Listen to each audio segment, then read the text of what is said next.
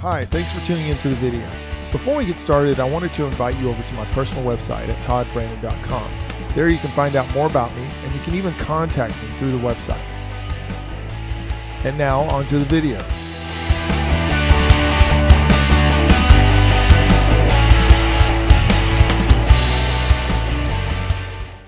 Hi everybody, Todd here.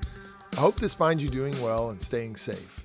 In this video, I want to show you how I export data from an Access database to a CSV file. Now, I could easily open up a table, filter the table however I want to, or run a query, copy and paste that data manually to an Excel file, then save it, and we're good to go.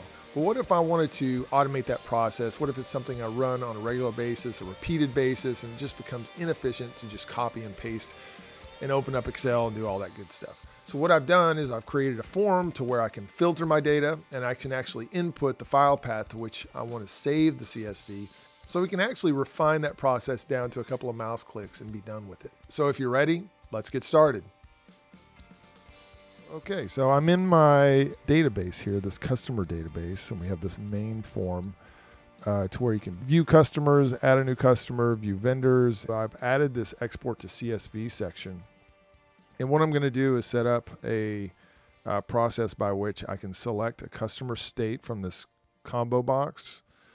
And then I can put my file path in this text box. And then when I click on export, it'll export only the records from the customer table where the customers live in that state. And then it will actually export the file, name it, and export it, save it to the path that I put in this text box. So the first thing I want to do is I want to create a query that will narrow the results from our table based on this customer state combo box value. So let me go up to the Create tab, and I'll go over here to the Query section, click on Query Design. Table customer is already highlighted. I'll click Add. I'll close this. I'll open this up a little bit further. I'll click on ID, make sure that's highlighted. Then I'll press and hold Shift, and I'll click Phone, which is the last column from that table. Then I'll drag and drop all of those into our results. Let me click into the criteria row here, and then I'll tab over until I get to the state column. So I could click, or I could type Arizona and tab, and then I can go up here to this results group in the design tab and click on datasheet view just to test that. And sure enough, it runs a query that brings back only records from the customer database where the state value is Arizona.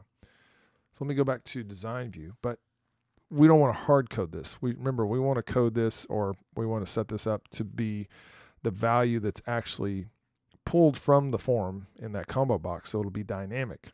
So the way we do that is first of all, we need to go find out in our form what the name of this actual combo box is, because all your elements will be named. So let me go to right-click on that tab and go to Design View.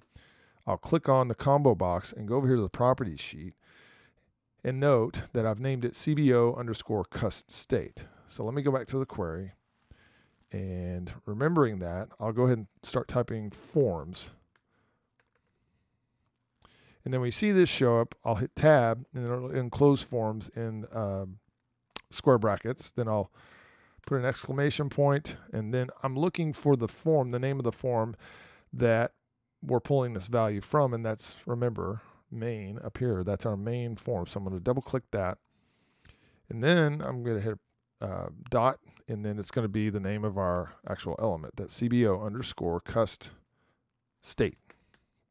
And now I'll hit tab, and if I widen this a little bit, you'll see the entire string. So it's just forms with an exclamation point, then main, which is the name of our form, and then dot, and then the name of our element that we're pulling the value from into state. So every time the user changes that state and then runs the export process, it'll pull in the value from that combo box dynamically. All right, so I want to go up here to the tab where we see query 1. Click on that X, and yes, I do want to save the changes. I'm going to name the query QRY_cust by state. And we'll use this name in our VBA here in just a second. So I'll click on OK. I can close that navigation pane now. Now I'm going to click on my export tab. And then I'm going to go to the property sheet. And that's CMD_export is the name.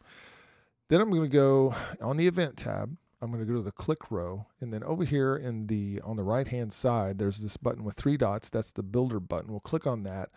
I'm going to select code builder from this choose builder list. Click OK. And it's going to open up the VBA code window for us, or code editor. And then it automatically starts this private sub for us. And it's command_export, which is the name of the button, and then _click because that's the event. So the easiest way to do this is we use this do command. So it'll be DO-CMD, and it'll be transfer text.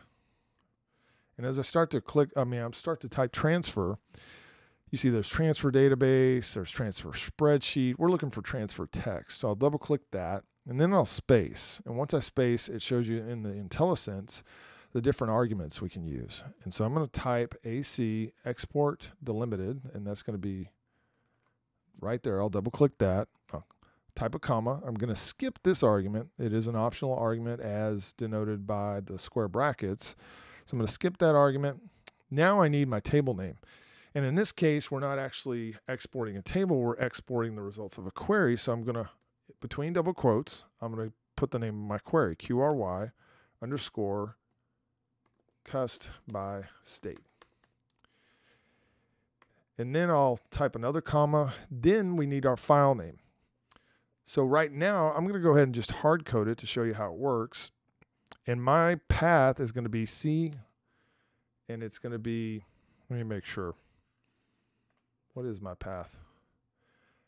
I want to send it to this CSV exports path, so I'm going to copy that and then go back over to my VBA editor window, and I'll just paste that in. And then I'll type a name of a file. I'll just say my export.csv.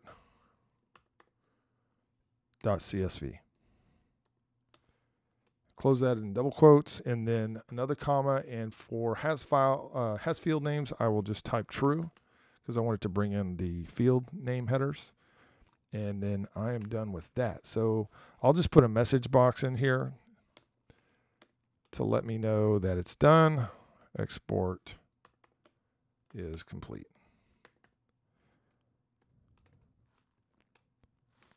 All right, so again, it's do command transfer text, do command dot transfer text. The first argument is AC export delim. Then there's no second argument. The third argument is our table name or our query name. And then the fourth argument is the file name, including the path. And then we set has field names to true, so we get all the header fields in the in the top row of our export. So I'm going to close this. Then I'm going to go back to form view, and I did select Colorado there. Let's go ahead and select another state and then run this export. And so it says export is complete. Let's go over to our path, and there is my file, my export CSV. Now, if I double click this, open it up in Excel, we'll see we do have only records from the customer table where the customers are from the state of Idaho. So quite literally, with one line of code, and of course the creation of a query, you can export data from Microsoft Access to a CSV file like no problem. And in fact, you don't even have to have a query if you're not going to filter anything. If you're just going to export the entire table, you don't even need a query. So what I'm going to do now is I'm going to show you how we can do a few other tweaks to that sub procedure. And first thing I need to do is I'm going to go to my my path text box, and it's text underscore path or txt underscore path. Now I want to go back to that click event. I'm going to set a couple of variables. And now I could easily put that. In fact, let me show you how to do that. I'm going to remove this path portion of the file name, and I'm just going to put that slash with the actual file name in double quotes with the .csv on it. I'm going to put txt underscore path. And then I'll put an ampersand. And so that's going to concatenate the actual path once I put it in that text box in the form, and that'll be dynamic. So if we were to change that path, we can change it to another drive, a network drive, but we can do it in the form, so it will dynamically change and then just keep this naming convention. So let me go back, and just so you know, text path is the form element. That's the name of it. Doesn't need to be in double quotes. It stands on its own. It's not actually a text string. So let me close that. Let's go back. Let's go to form view. And let me just make sure. Let's copy that and put it in our form. We'll paste that in and we'll run the export. Export is complete. Let's go back to our folder. What it does is it saves over it if it has the same name. So let me try something different here. Let's go back to access. Let's go back to the form and to the design view. Let's go back to our procedure, and then let's make this my export 1. Let's save that, close the editor, and then go back to form view, and then click export again.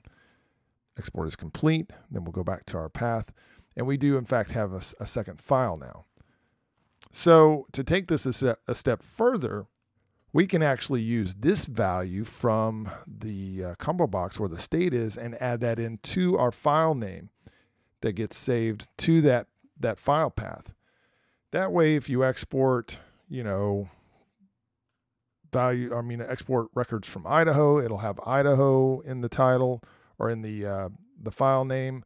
Or let's say you select California, it'll also say California. So that way you can kind of keep track of your exports. So how do we do that? Well, let's go back to design view. And then with export highlighter, we'll go back to that procedure, click on that builder button. And so what I'll do here in this argument, I can do my export. I can close that double quote, put an ampersand, and then now I'll do CBO, cust state, another ampersand, and then enclosing that .csv in double quotes. So what I've done here is now I'm bringing in the value from that combo box. So it should say my export Idaho.csv. Actually, what I would like to do is put an underscore in, an underscore, and then it'll separate my export from the state, and then I'll put one here. Actually, no, that should be fine. All right, so then what it's going to do, we've already got the text path coming in from that form element, so it's dynamic. And then the file name will be my export, but it'll have the state in the actual file name, so we can decipher one from another. So let's go back, let's click close, and let's go to form view. And now I'm going to select, I'll just run this export for Idaho. I'll click OK. And then if I want to run another one, let's do one from Maine. Click export. Export is complete. Now let's go to our folder. So see here we have an export with Idaho. We have an export with Maine. If we open up that one from Maine, you'll see that it is a record. Looks like there's only one from the state of Maine. So that's how you transfer data from Microsoft Access to a CSV file and save it, and actually how you can do it dynamically. You can name the file dynamically with the actual state that you choose in your form. So between a combo box and a text box, you can actually dynamically and programmatically set up a process where you can take records from your customer table by state and then save that automatically as a CSV to the file path that you choose here. There you have it, how to export data from a Microsoft Access database to a CSV file and use a form to do it dynamically. Thanks for watching and have a great day.